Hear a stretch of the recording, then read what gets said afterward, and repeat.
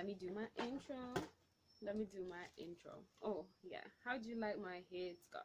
Even though it shows the whole circumference of my forehead, I guess I just have to live with that because I'm not trying to do another one. I'm not going to do another one anyways. So hi guys, welcome back. Oh my god, this mirror is just helping. Look at this, the difference. My neck looks like the shade of my face. If I don't do this, see, oh my god, I need some lighting classes. Look. Okay, whatever. So today's video is going to be another movies, makeup and mystery. So in today's video I am going to be looking at, hi guys, so this is the little troublemaker that has been distracting my little video. He has been howling for the longest time. Why are you howling, Lynx? I'm asking you. Oh, I think he doesn't like the light, so bye. In today's video, I am going to be speaking about the bush baby and the bed. Oh my god, the bush baby and the bunk shakers. So we're going to start off with the bush baby while I do my brows and my base. The bush baby is a myth used to scare boarding school students. Exactly, that they learn how to mind their business of staying indoors at night. I don't know why the boarding school students normally don't want to stay in their rooms, in their dorms at night. I am terrified of those areas where the boarding schools are located because it's very secluded. I don't know why that is, but it's like in the middle of nowhere, and then you'll just see a big ass school. Why? I'm confused, but that's how it is. So I guess that's why they want the kids to stay in there and not scale the fence to go partying or whatever, because then the school has to just, you know, I don't even think it's the school, because the school doesn't even, boarding schools don't even promote all this superstitions and everything. It just happens that students are told this. Even if you don't go to boarding school, you're going to know about these things. According to the myth, the bush baby cries like a baby. At night, you just hear the cry of a baby from your dorm at night, and you're supposed to just ignore it. But you know, people, some curious people, try to be as curious as possible. They want to go investigate, you know, the little investigators and stuff. They get in trouble and possibly dead by the end of the stories. Moving on.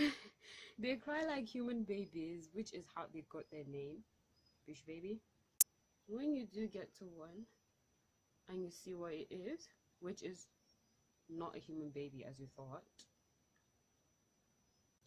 you freak out and try to run, but then it's too late. You can't. Why am I so dramatic about you being frozen in place like magic? Come up to you and it will try to, you know, cut you a deal, because you know everything evil tries to cut people deals. I don't know why that is, but it is. So if any deal's too good to be true, just say no. Please just say no and just go your way and let them keep their deals to themselves. I don't know why people are so dumb. So guys, after it freezes you in place, it comes up to you and makes you an offer that you can't refuse, which is crap. You can refuse it if you want to. Just start praying. All the surahs, you know, please recite them when you see him. I just be like, that's the only way you're going to survive that. So it gives you a mat, and the legend says that all the bush babies have one. They always have a mat with them. So all the bush babies have a mat that they will give you, and they will tell you that if you successfully keep that mat in your possession without giving it to someone for a total of 7 days. Oh my god, this is just gonna mess it up. And these two, okay. So if you keep that mat in your possession for up to 7 days without giving it to anybody, all the money in the world and all the possessions you could ever dream of will be yours. Basically, this bush baby of a legend, of a myth, just wants to play on the greed of humans.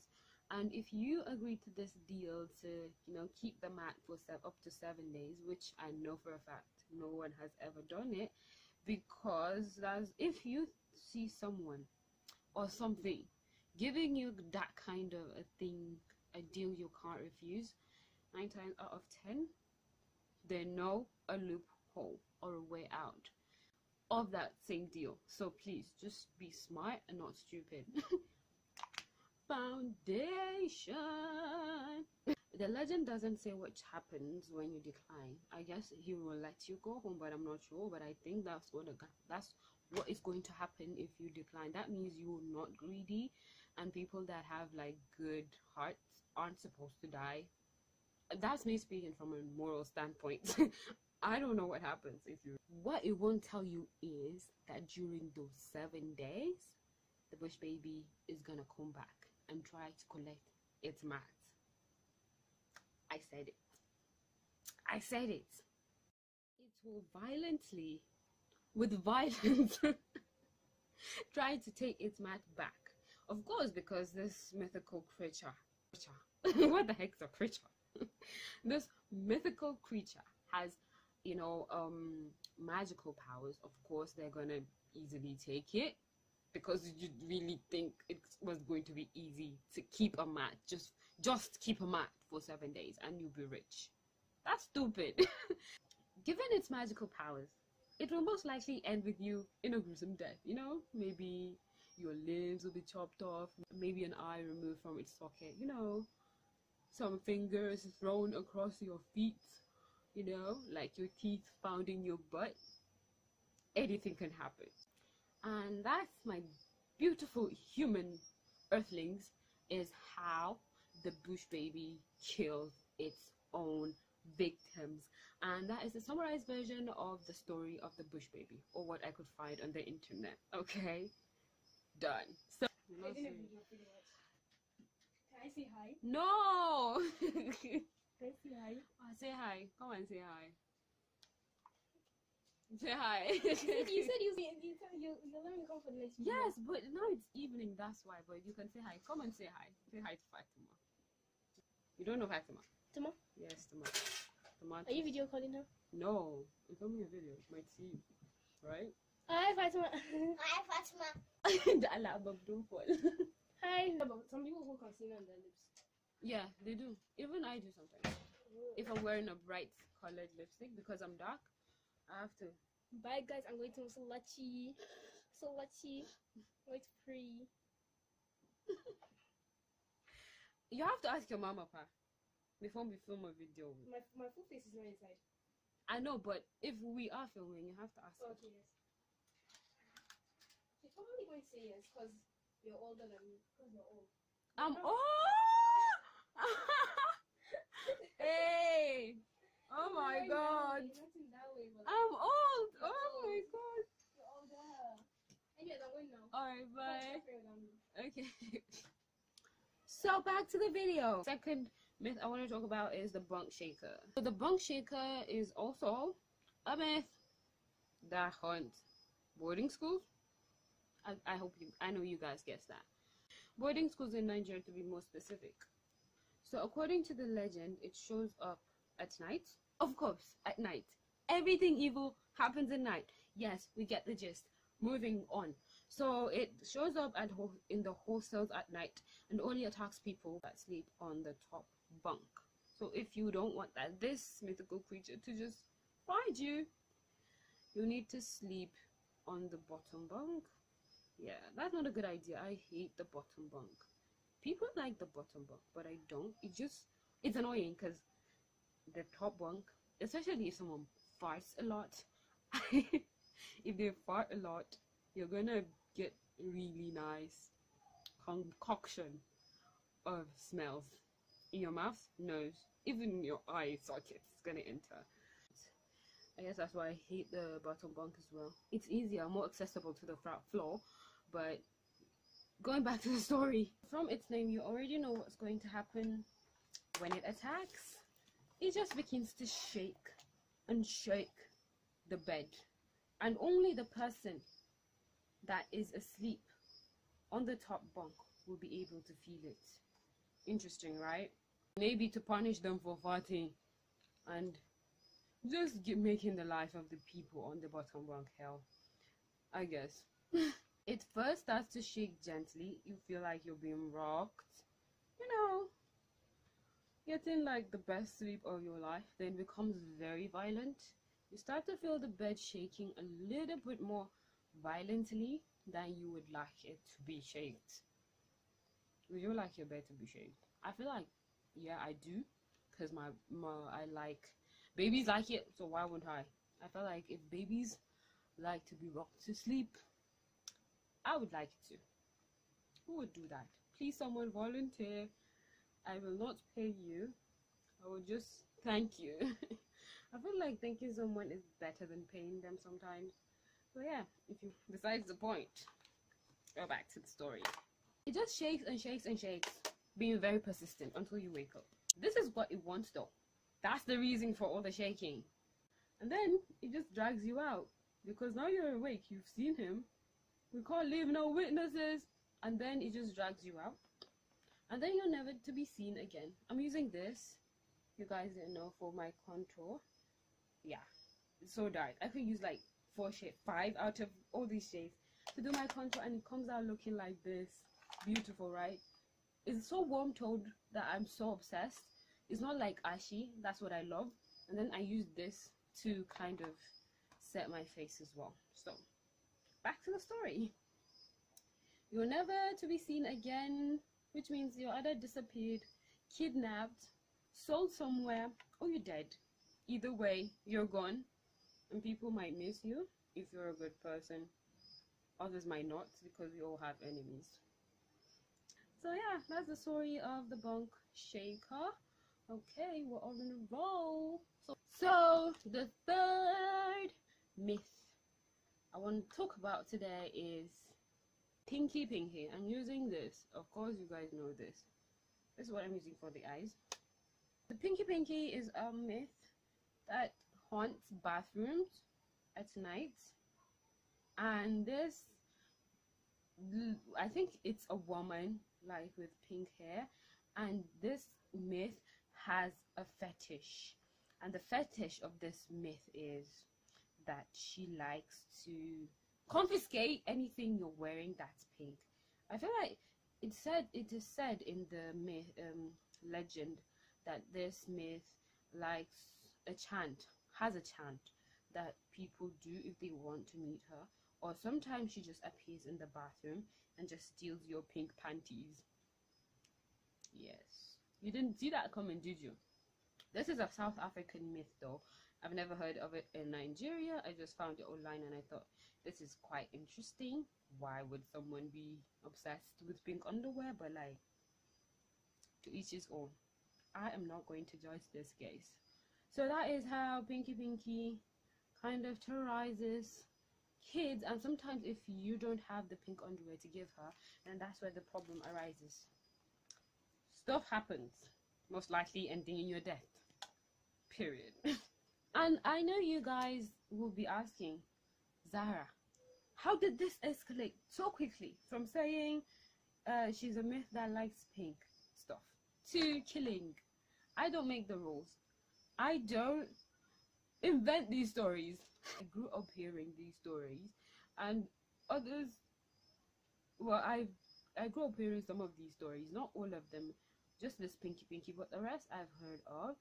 So I guess I don't make the rules. Maybe I might start discussing movies. Only God knows. I feel like I should discuss movies. That would be very interesting. Can I do that though? Will you guys watch that though?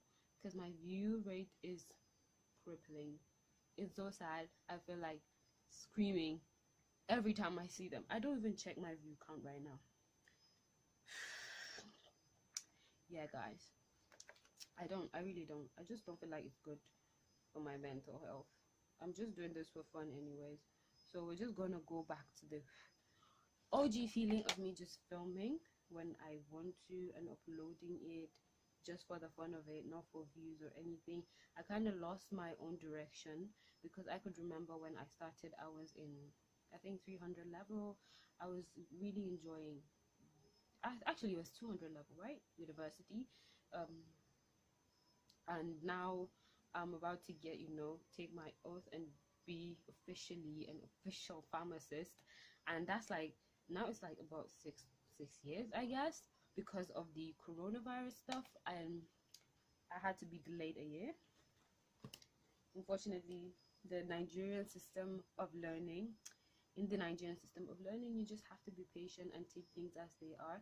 But I feel like God's time is the best and Allah's time is now. So yeah, so it's been a while. I have had this channel for 5 years. Can you guys believe it? Because I can't. I really can't. But look at where we are. I'm just gonna go and do the other eye and I'll be back.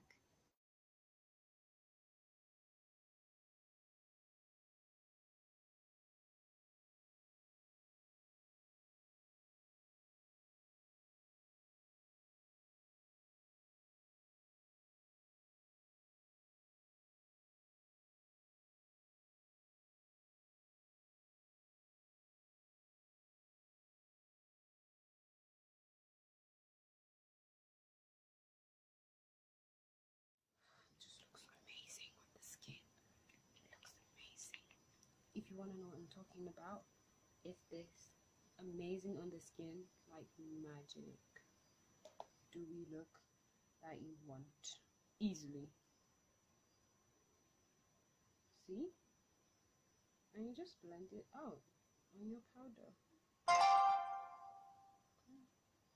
You're telling me that my battery is low. Cool. So guys, this is the final look. I hope you guys enjoyed this video and tell me which of the myths you would like to meet. I would like to meet any of them, please. I love my sanity and I would like to stay the same for quite some time till I get old and die.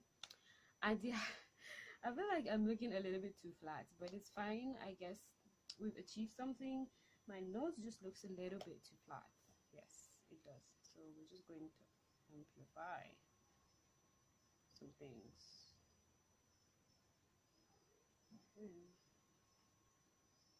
Okay.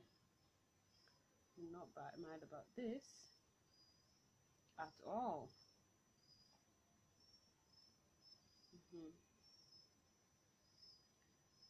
Okay, thank you for hanging out with me today, and I hope you guys learned some new myths, and I hope I kept you guys entertained, even though someone just called me old. Yeah, so thank you for watching, and I will see you guys in my next video. And yeah, don't forget to subscribe, follow me on my socials. Yeah, the basic blog, which is Instagram and TikTok, same username at Zara's Realm, and I'll see you guys in my next video. Bye guys.